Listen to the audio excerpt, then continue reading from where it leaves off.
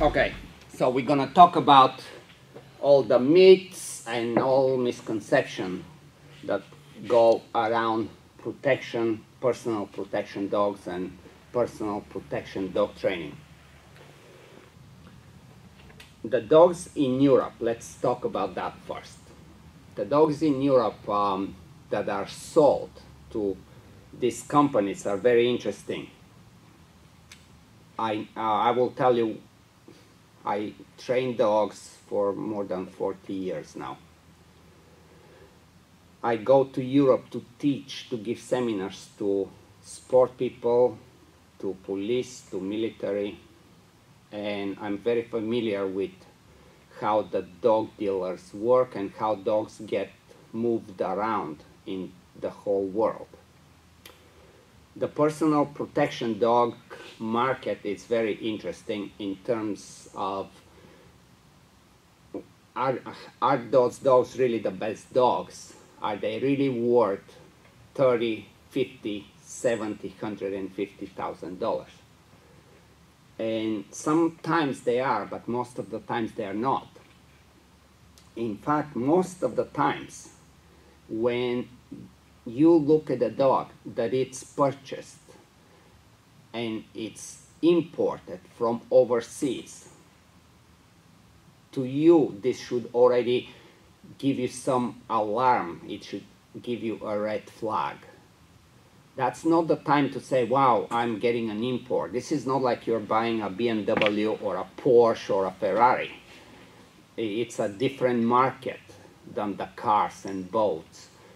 So when you're buying a dog from Europe that's going to be trained, or it's already trained as a protection dog, this dog, the chances are it failed to be a top-level sport dog, meaning he cannot do the protection programs, or they can do the protection sport programs but not to the level that it's required. Therefore, they basically get rejected from the sport and they get sold to the Americans, and then you know the story from there. Those dogs get to be retrained or not done anything to them, and just because they are imported from Europe, that's just somewhat a bonus, and it should mean something special, as I said, just like you would buy a Ferrari, Lamborghini, something European. But it's basically, you really need to consider you might be getting a dog that's rejected from a sport program. You also probably are getting a dog that's rejected from police or army. But it's basically the dogs that don't make it, that don't have what it takes to become a top-level sport dog, or what it takes to become a top-level police dog. They get rejected from these programs, they get sold. Of course, they have a little bit of training, of course, they show very well. And now we think, oh wow, this is a dog that that company went to Europe and did travel 20 countries and tested 500 dogs and this is that dog that they selected. That's bullshit. I'm sorry to say it, but that's not how it works. When you go there, those trainers and those people are educated. They do the same thing I do for business, and if they have something valuable, they will sell it for a lot of money. No company in the United States will go there and buy something that doesn't cost and then resell it here. It will not make sense to go there, buy a dog for $50,000 and try to sell it for $50,000. They buy dogs that are worth 5, maximum 10, at the least maybe 15,000, and then they present the package that, okay, this is the dog and it's coming from Germany, Austria, Slovenia, whatever country. We selected it, it's the best dog, therefore it's worth 60 or more. And that's it's just not right. But when you don't know how the market works, yeah, you will get trapped and you will buy this type of dogs. And you will believe that they are worth something and that they actually can do what they're supposed to do. When you watch dog training videos, when you watch the dogs during training, it is not hard to make a dog look like a super dog. If you know a little bit about dog training and you're presenting a dog to somebody that doesn't know at all what protection training is about, you can make a Labradoodle do a phenomenal protection work. You can make a Dachshund do a phenomenal protection work. It will, you know, this is like how you would do the WW, the WrestleMania. This kind of stage fighting, it's very easy to be done with protection dogs, especially when you know that the clients you're dealing with don't have the knowledge. So that's something to really make sure that you understand. You really cannot think, oh, this dog is from Europe, it must be good. No, it's actually the opposite. I would be very reluctant. I will ask a lot of questions and I will do a lot of testing, which I'm going to talk to you in a second about. So this is your European dogs. Now, when I sell protection dogs, and when I'm talking about protection dogs with my clients, I always give this kind of example. If you imagine that the dog from 0 to a 10, assuming 0 is a super friendly, super social, super outgoing dog that just biting doesn't never even crosses that dog's mind. And 10 is the other extreme. Super aggressive, very untrustful, very sharp, reactive. It will bite and it will not wait for a command. It will not wait to judge. It will just bite. Very unsafe, very dangerous, and very unpredictable. Actually, I wouldn't say unpredictable because we know it's gonna bite. And we know it's not going to bite going behind you and, you know, nipping at your ankles. It's actually going to do a serious damage and it's going to go straight forward. So we have the very friendly and the super aggressive dog in both extremes. When we talk about a personal protection dog, and what I like to select for a personal protection dog is something that's going to kind of come more into the middle. What you need to understand is that the more social the dog is, the less suspicion level that dog's gonna have, right? So if the dog is friendly, if it's outgoing, that means the dog is very trustful. And it just lives in the world that everything is pink and everything is just there is no threats, there is nothing bad happening, nothing to worry about. The other extreme, very dangerous, very suspicious, living in a war, looking for something more into the middle. That would be the kind of dog that will do protection but remain social.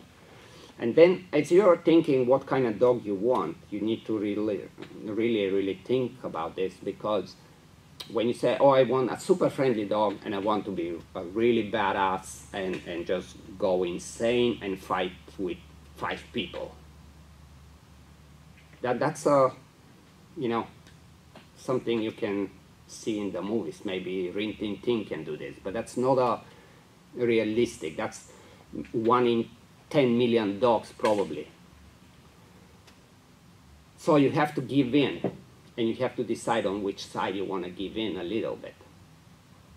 The sociability, if you give up, then you're raising the suspicious level. If the suspicious level is too high, you're gonna take it away from the sociability, right? So that's what we need to really be careful when you think about this. And typically people think that if a dog can be a good police dog, it can be a very good protection dog. Or if it's going to be a sport dog, will not make a good protection dog. Those are all catches. Those are all marketing strategies the companies will present you, depending on what kind of dog they have. If they were able to purchase a sport dog that was rejected, they will promote that a little bit more. If it was the other way around, then they will promote that a little bit more. It's marketing. So whatever I have, I'm going to try to make it better for you, and I'll convince you to buy it. And you have to be aware of that, and you have to be careful. The interesting thing about protection dogs, real protection dogs, it's that they're, in my opinion, the most difficult dog to come across to.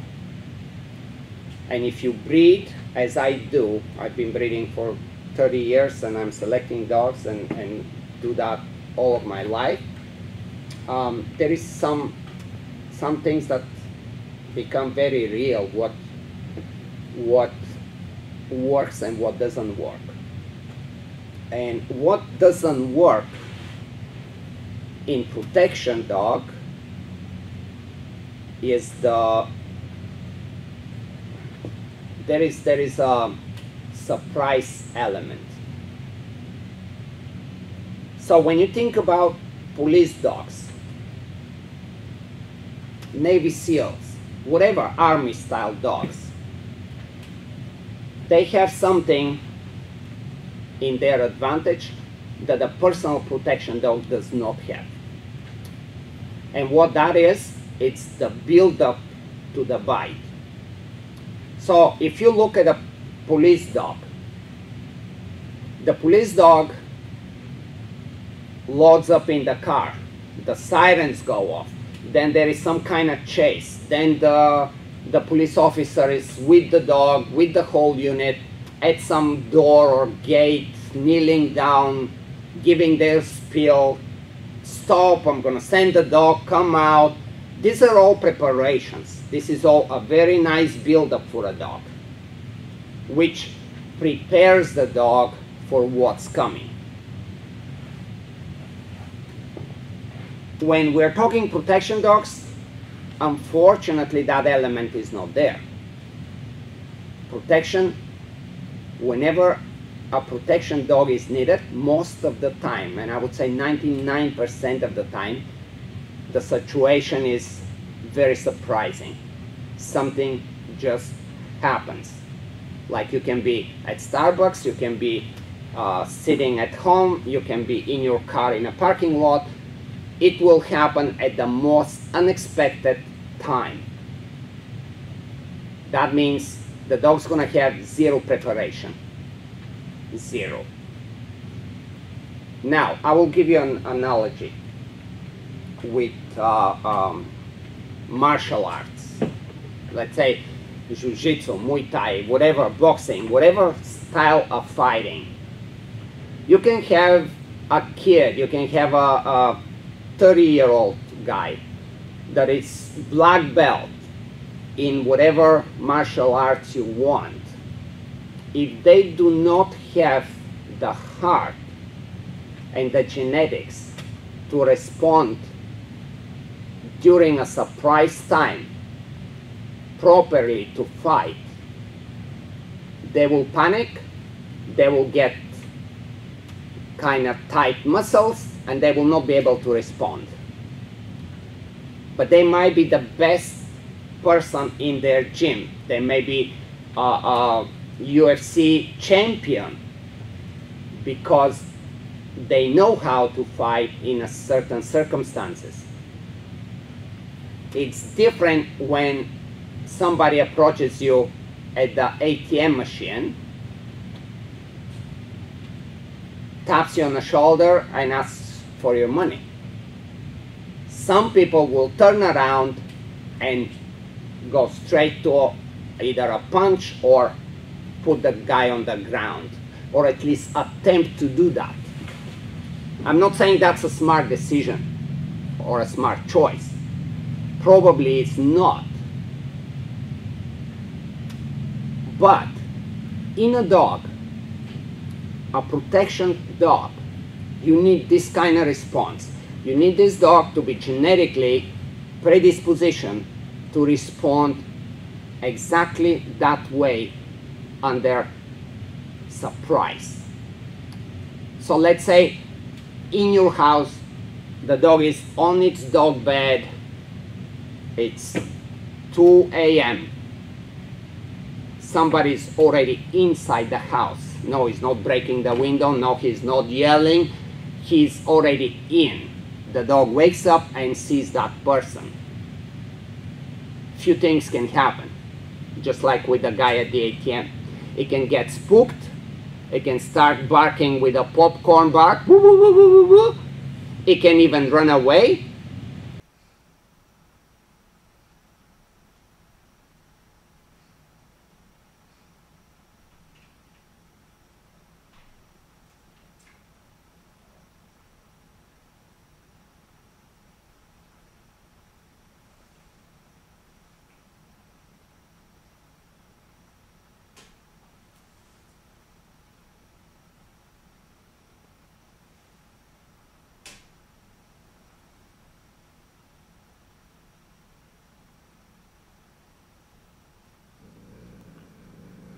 Good.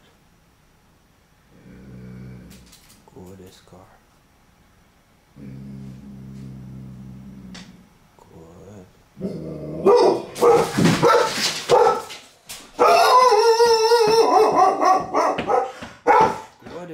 It can pretend that nothing is happening because it doesn't fit any training scenario that the dog has ever experienced.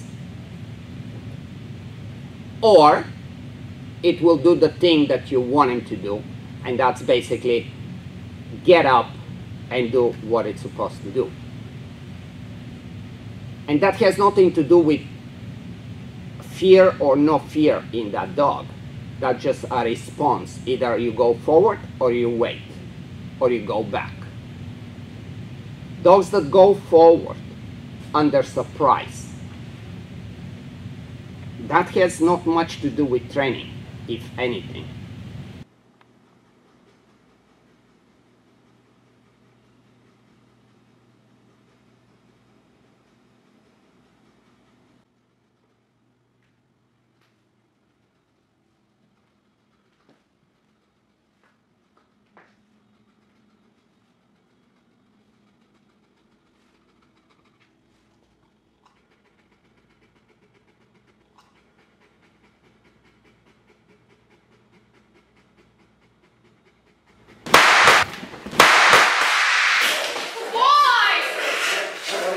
Training teaches you technique, just like how we are talking about martial arts. Fight on the street, when you fight in a bar, or when you get surprised in your house, or when you get surprised in your car, or anywhere you get surprised. You either have that genetic predisposition to respond immediately with a fight, or not. Your training will kick in only after your first response. And that first response is a genetic makeup.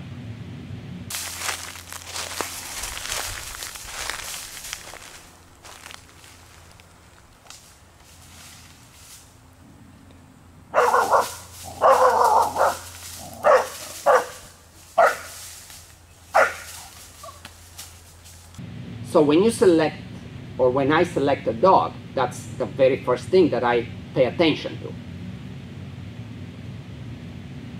A dog can be trained, you can make beautiful protection work. If the dog does not know how to respond under these circumstances, it's not a protection dog as far as I'm concerned.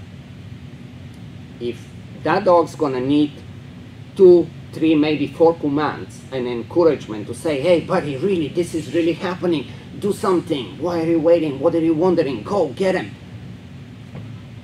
That's too late. It's just too late. Surprise and immediate proper response. That's genetic. Okay? So when you have the very friendly and the most extreme dog, that still doesn't tell you which and how far, if that dog has that proper response under surprise. But if you select, if you have that, then you can keep that dog social for the most of its life. And that dog always will be ready to respond that way moving forward. Okay?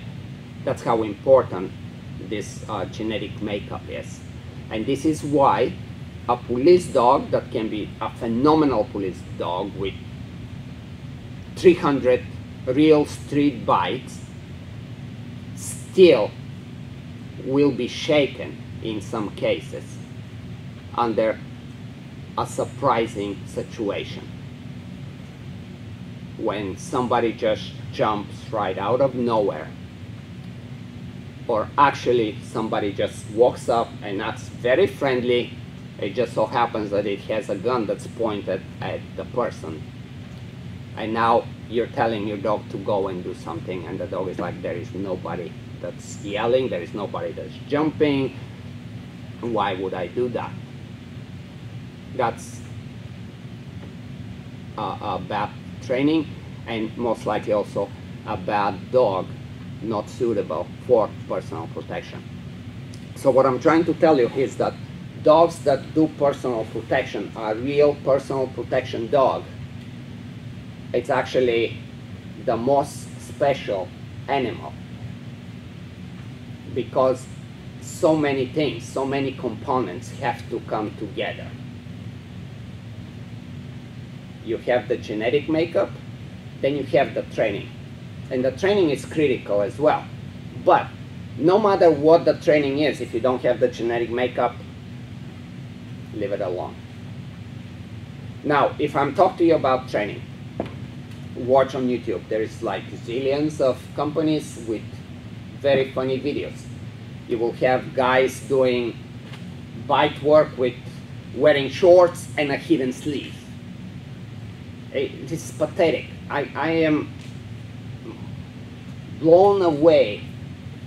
I cannot imagine who is that person that will pay this kind of money for a dog that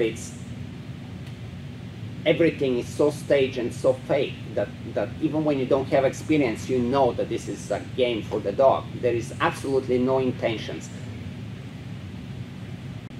I mean, you're wearing shorts and you're stuffing a hidden sleeve in the dog's mouth. It's not how it works. It's really not how it works. A dog has to be able to neutralize, and that means in most situations he shouldn't even go for what is presented, because normally when you present something, it's something so you can protect yourself. So even if a dog is coming at me and I give him my arm, I will decide which arm to give so I can do something else. Or I will decide to even give him my phone or my shirt. I will put him onto something. And as long as that dog goes and takes that, that's not a protection dog. He's just, okay, I'm coming, give me something, tell me what to bite. It doesn't work that way. A protection dog cannot be or should not be fooled with, oh, bite me here, or oh, bite me here. In fact, it should be trained to do quite the opposite and avoid all these traps. Okay? So when we're talking about training and you're watching videos and you're trying to think and make a decision if you're making a good choice, decide for yourself and see if how staged this is. Okay?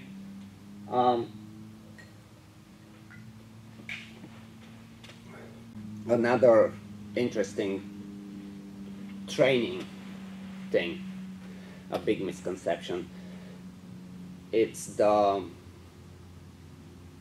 dog going for the weapon hand. So like if I am holding a gun with my right hand, we should expect that the dog makes that decision and neutralizes the gun. That's a big circus.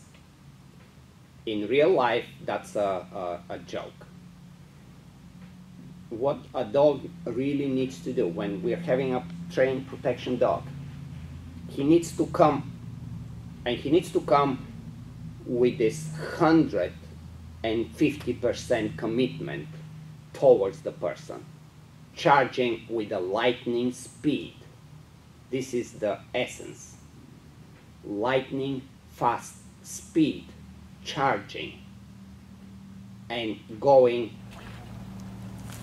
for an impact anywhere. He should not judge which hand.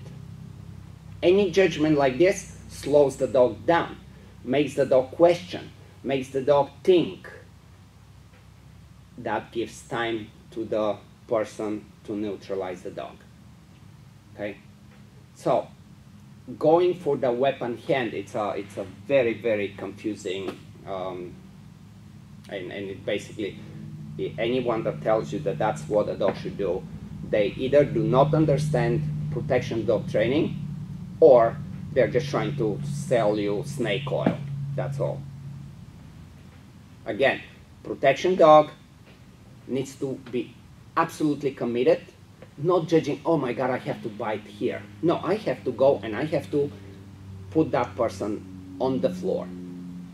That's my job. Okay?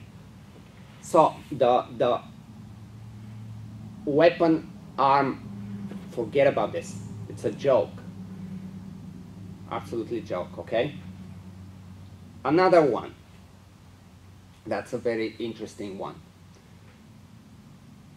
Some people, companies will tell you that the dog supposedly knows.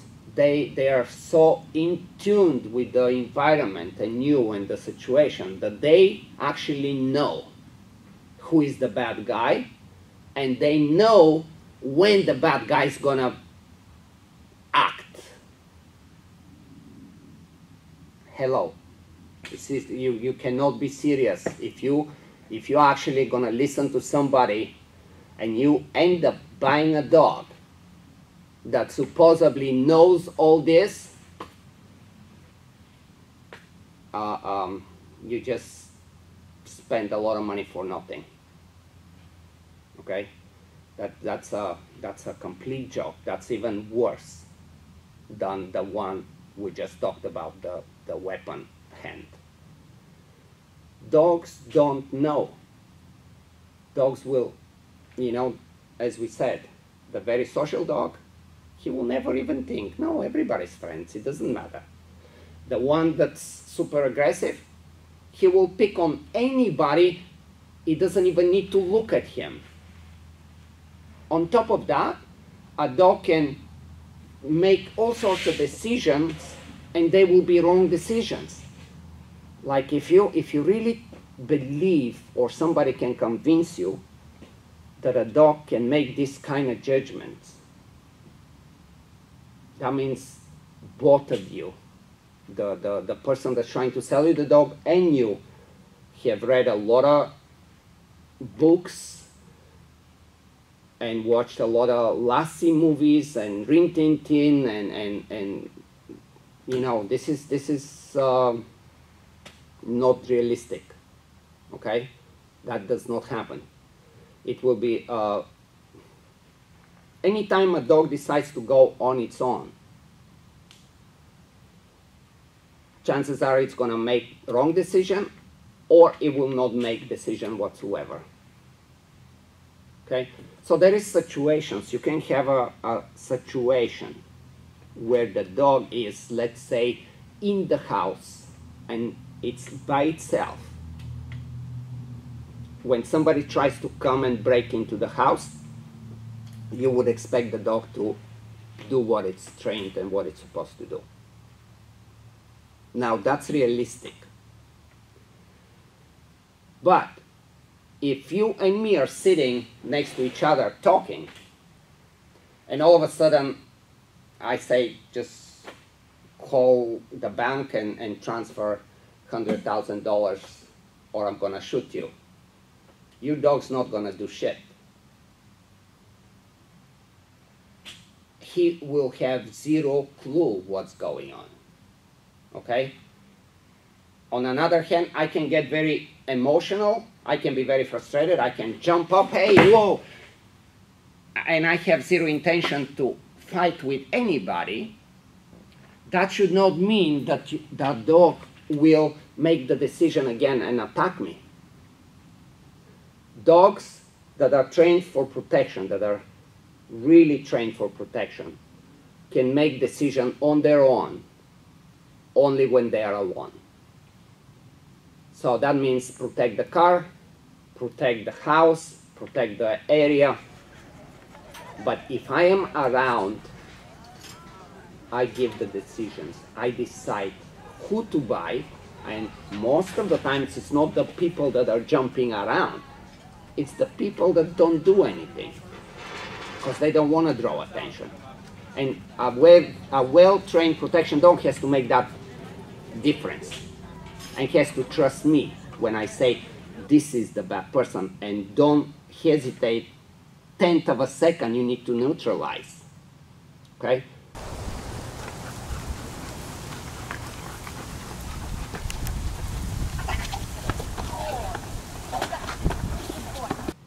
And the other way around. If I say no, nothing is going on, then nothing is going on. Okay? But don't fall for this tricks in the market that the dog knows, because the dog does not know.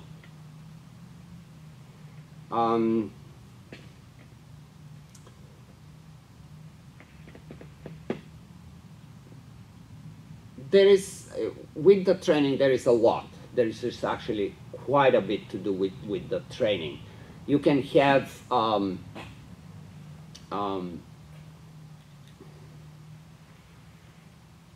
there was a time in the past, and I come from Eastern European countries, so I have early on a lot of experience with this kind of training. And this is when the dogs are trained to rebite, meaning you try to punch with that hand, the dog bites here, and then you try to do something with the other hand, it comes here, You try to kick, he comes here, and so on. In theory, it sounds very cool. It actually works in practice. Like I can train a dog to do this, and it will look very pretty. It will really look like, I don't know, again, some form of martial arts. The problem with this is the commitment and the intensity and the impact and the power of the biting. When you have a dog that comes here and bites, and it's in his mind thinking already, okay, let me see what do I need to do else? Oh, this arm's gonna come, I've gotta be ready here. That means that bite is not 100%. That means he's ready to let go so he can do this. So all we get is a lot of nipping. I'm not saying nipping doesn't hurt, but when you have commitment and when you have one bite, no matter where it is, and then you have the dog that's just gonna put all of its power into that one bite and push you and pull you and shake you, you have very little time before you start to feel lightheaded and eventually you start to pass out. The idea with protection is sometimes you will have that whatever bad person is, that he will be on some kind of drugs, he will get bit, and he will look at it and it's like, well, that doesn't even hurt. Of course it doesn't hurt when you're on something, and they can move on. So we need a dog that actually can do more than just that.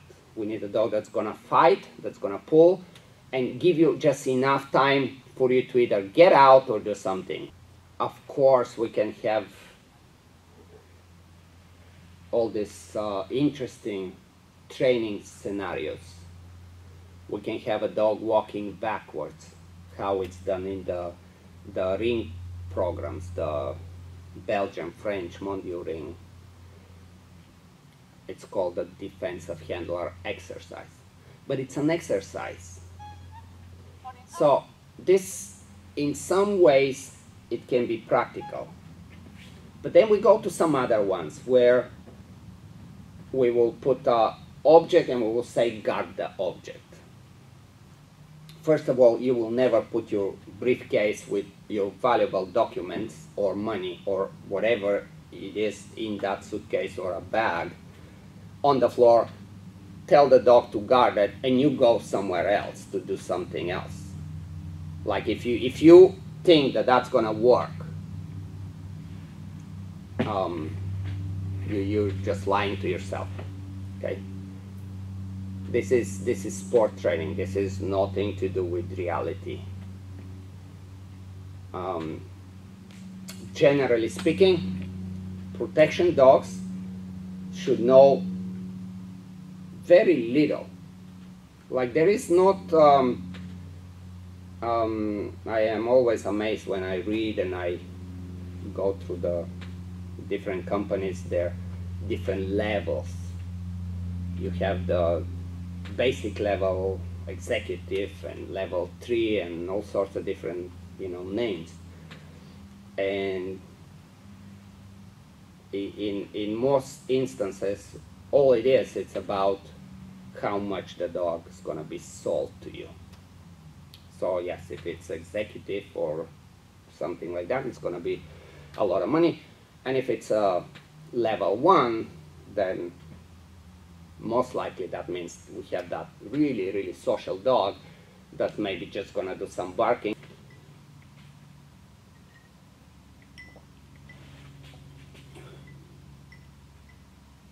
Training is an interesting thing. It's a, when we talk about advanced training, we get confused. People get confused, and trainers confuse you, because it's not, when you're thinking of training, we're not thinking about how many behaviors, how many scenarios the dog can do.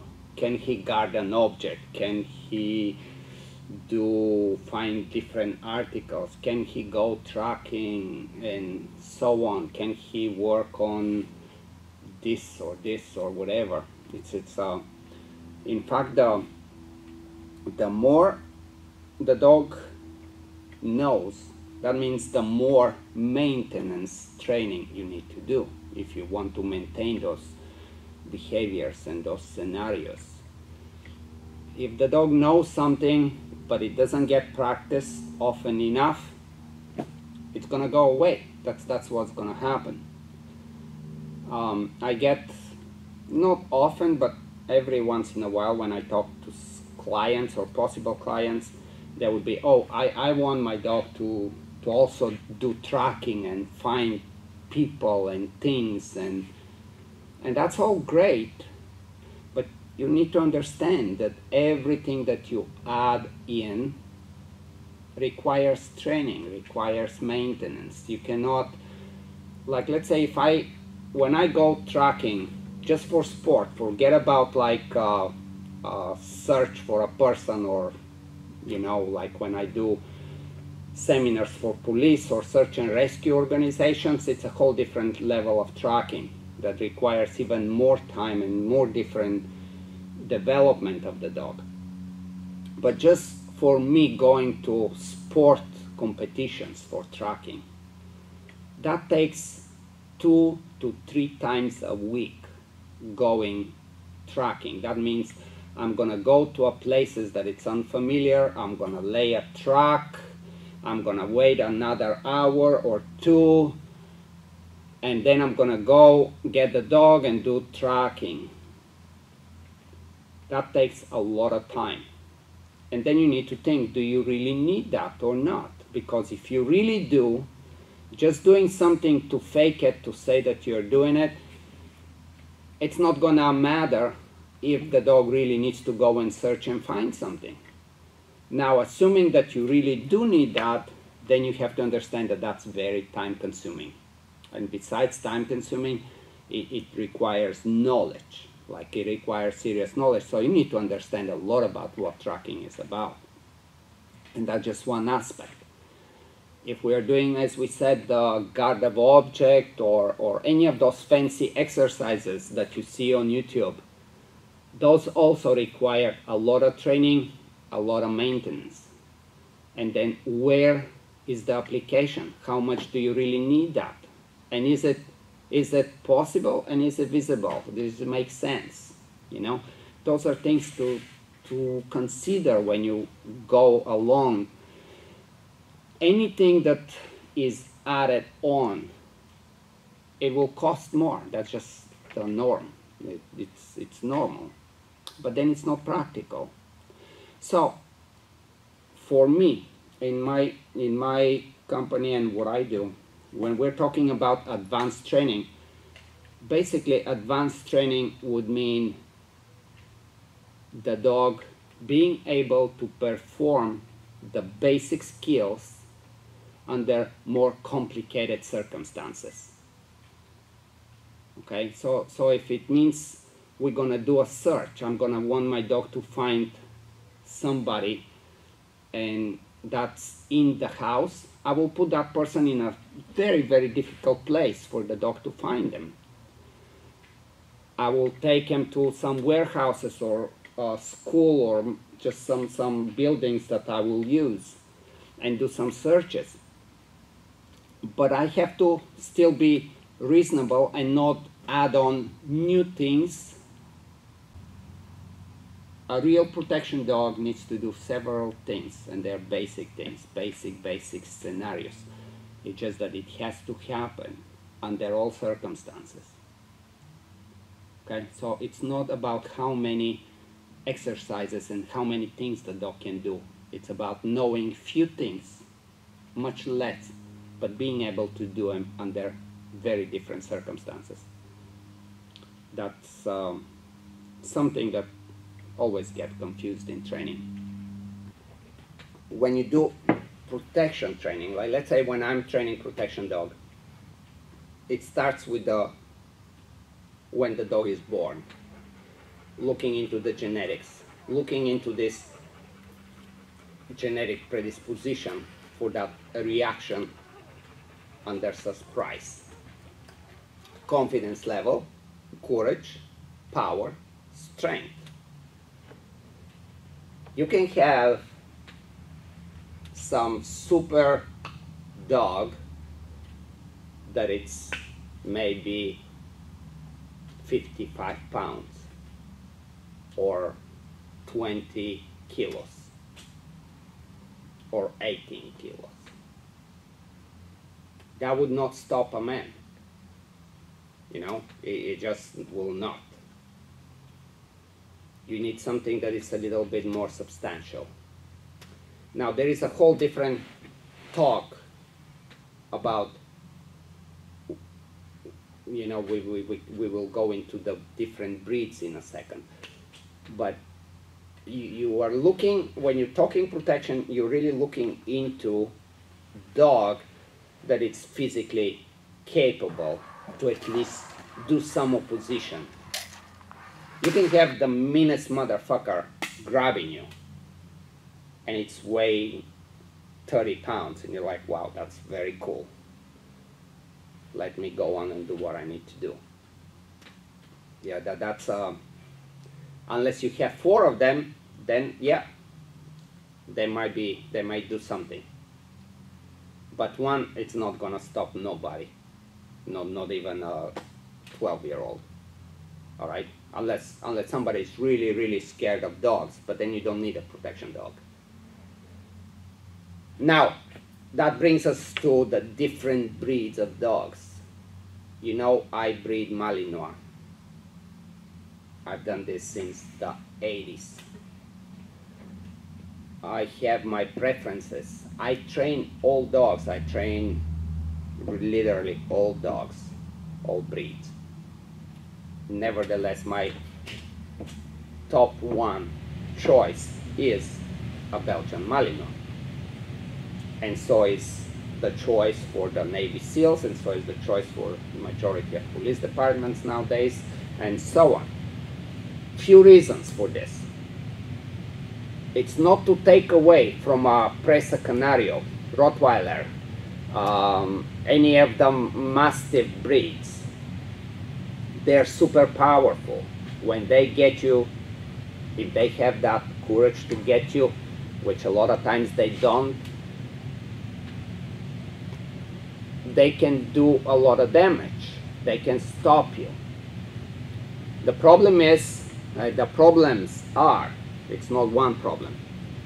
A big problem is health. Most of those breeds have very poor health. They have bad elbows, hips, spine, eyes.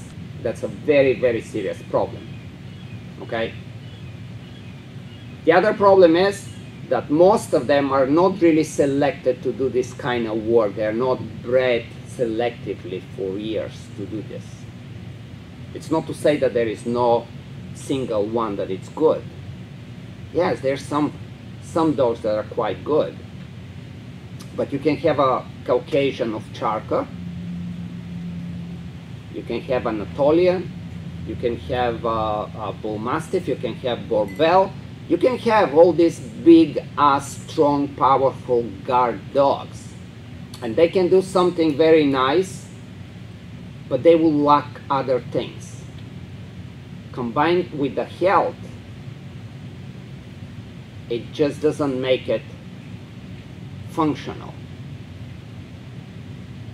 Generally speaking, the herding breeds, and that's your German Shepherd and a Belgian Shepherd and, you know, most of the Shepherd dogs, they are very trainable. They are very in tune and very family oriented, and that's big. Like a Caucasian of Charka will guard your house, will guard for his own sake, but not necessarily protect you. To where a Malinois adapts very quickly, to a family, and it becomes a pack. And then it's us against whomever. Okay? It's a different way. And those dogs are selected for many generations to do this. The way they bite, the way they think, the confidence level, the social level, all this plays a role. And all this comes to that super extreme and that super extreme to somewhere in the middle, and having that surprise reaction that is the correct reaction. Okay, so this is kind of why my choice is a Malinois. But again, you would need not a kitten. You don't need a 30-pound Malinois. No matter how fearless it is, it's still going to be a 30-pound. It will not be able to do much unless, again, you have 4 of them, which is a doable. So you have selection, then it is important how you raise that dog. You know, it's very important how you raise the dog. Similar to how you would train fighters. You know, they cannot be pushed too far. They have to believe in themselves. They also have to have that natural instinct of, I am somebody. And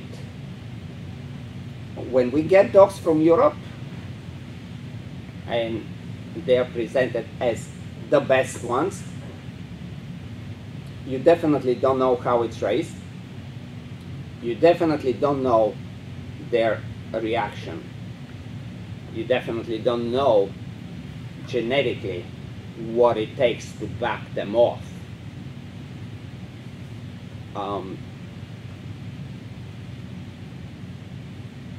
Any training that the dog has prior to becoming a protection dog can affect and will affect the dog's future, for good and for bad. So I will give you some example of this. Let's say some top sport trainer selects a dog, says, okay, that's a nice German Shepherd, it's from really good lines, and I want to win the world championship, so I take that puppy, I raise it, and I do all this sport training. Now the puppy is about 7 months or a year and a half old, and I start to see that the dog is a little more questionable. It doesn't have the heart, it doesn't have the courage, it doesn't have the quality of the bite, it doesn't have the power, it doesn't have that confidence level and aggression, because when you're pushed, you cannot back off. You have to go forward, and you have to mean it. And when you recognize that that's not the right dog, it can look like it is, but it's not. Then it gets sold to the companies in the States. And then they sell it, and they give you that big display of, you know, WrestleMania. And you think you got a super dog. And hopefully you don't need to ever be put in that situation that you find out the wrong way. And this happens. This happens. I teach, as I say, I go almost on a monthly basis somewhere in the world, in the country here. I help a lot of police departments, special forces. There are times and there are places where I am mind blown how a police officer really believes that they have this partner next to them that's gonna do what they're supposed to do, and they find out that it's not happening at the worst time in their life. And that's because of lack of understanding and lack of correct training. And when you do the proper training, you know, just as when I do, a dog can come at me and I can just stop it. Say, okay, what are you doing? Not like this, but similar.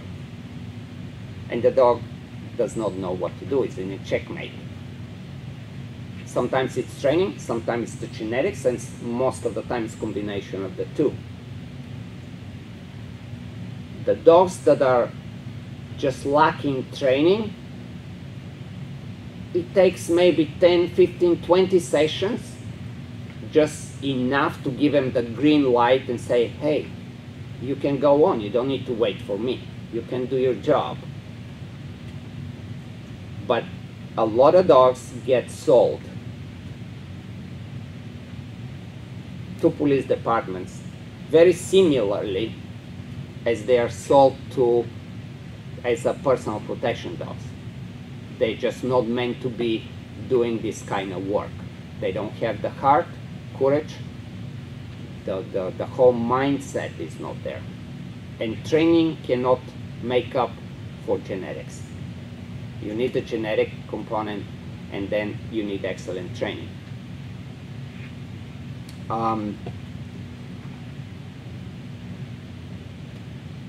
Dog needs to be exposed on a lot of different scenarios. They need to understand that when you tell them to go ahead and protect and do their job, they have to go and do it. There is no questioning. There is no looking, oh, well, he doesn't wear that big fat arm, so what do I do? Oh, he's just wearing t-shirt. Can I just do this? Oh, he doesn't have anything. Or, oh, he has this, like, I don't know, some big scary thing. What do I do?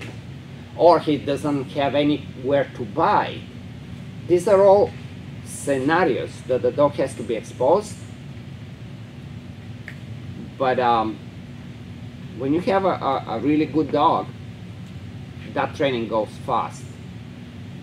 What is more complicated is actually not the biting training, but the opposite.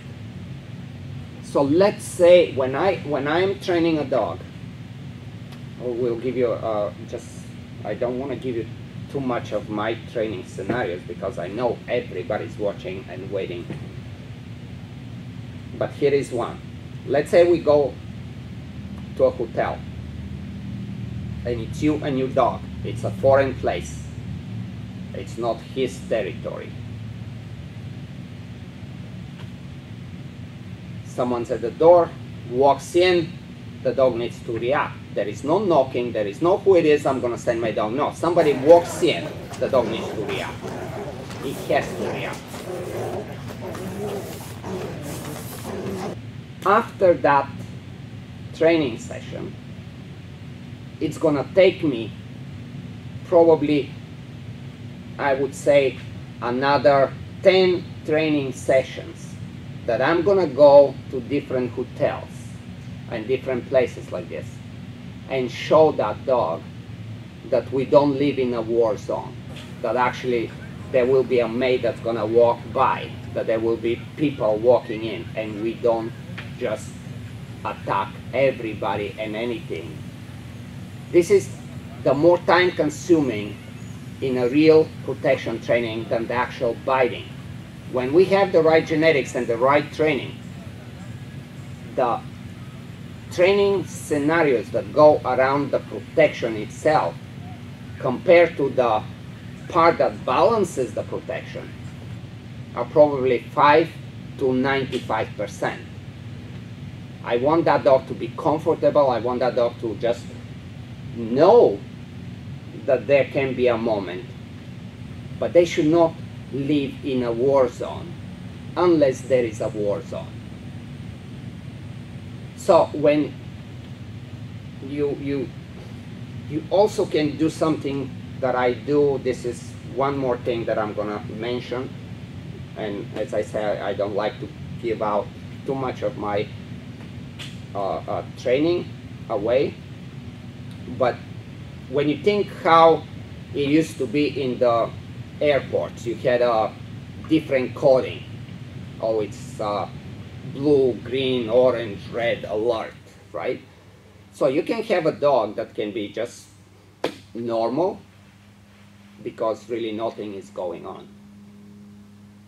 And then if you feel that somebody starts to really be stalking around the house or your neighborhood or whatever, or you hear something on the news, or you go in a new area where you have that conscious feeling, okay, this is, I don't feel safe right now.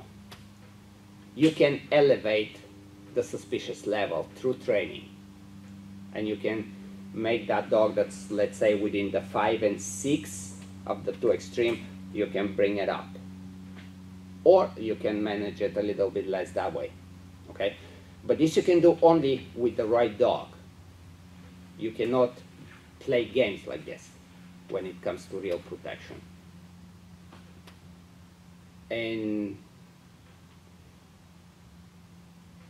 then as a person that likes to buy protection dogs, again, try not to think that the dogs have some supernatural qualities and, you know, they can read minds and they can feel situations, and yes, they do, but that doesn't mean they are right. You know, you can have an older guy or a drunken person just walking up to you wanting a lighter. It's okay that the dog shows a little bit of, hey, what is this? But, you know, that's all it is. And then you can have somebody that's just going to walk very nicely and just going to look like he's not even paying attention to nothing and just going to walk right by you and do something. And before he does or after he does, you got to be able to tell the dog that it's time.